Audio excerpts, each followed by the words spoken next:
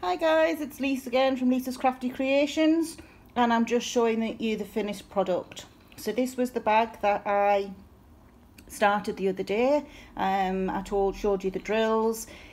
And I'm just going to do a review on it now. The bag itself is lovely. It's a good quality bag. It was sticky. The symbols were very clear to read. There's a pearl there, it's not supposed to be there. For all it looks like it needed to be single placed because of all these curls, it is actually possible to multi-place that. So I was able to multi-place the whole thing except the odd little special drill here that you needed to use tweezers for. My daughter and I picked out some other special drills for the eyes because we thought the drawn eyes would just didn't fit in. So we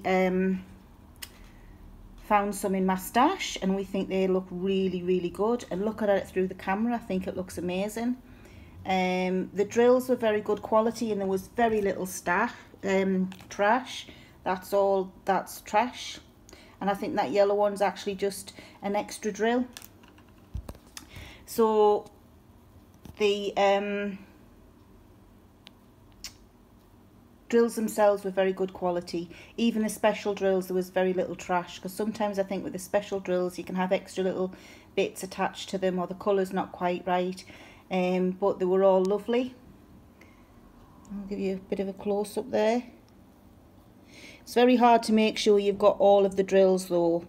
I had to go back a few times because you think you finished that number. Oh, talking about which, there's a 7 there that needs doing. I'll just put my pen pointing that and I'll do it when we get off camera. The special drills just really finish it off.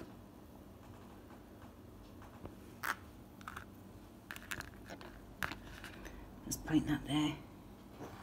As I say, so I'm well pleased with this. It was, I think it was either $11 or $14, which I didn't think was too bad. It's a really nice bag, good quality. It feels like it's even waterproof.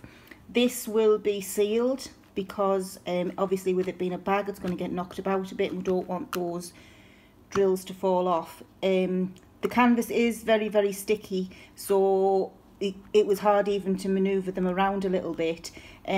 So I think it'll be pretty good, but I'm going to seal it anyway, and I seal all my canvases with the polyacrylic gloss sealant, and it has to be gloss, otherwise you lose your shine. So that's that. So that's a review on this. It was bought from Chinera, which was through Instagram, and I would recommend that store. Excellent. The delivery time was good, the prices were good, and the drill quality and the items have been really good. I've been well impressed. So that's it. So on that note, I'm going to love you and leave you. Please remember to pass on a smile if you get the opportunity to, and I'll see you next time, guys. Bye.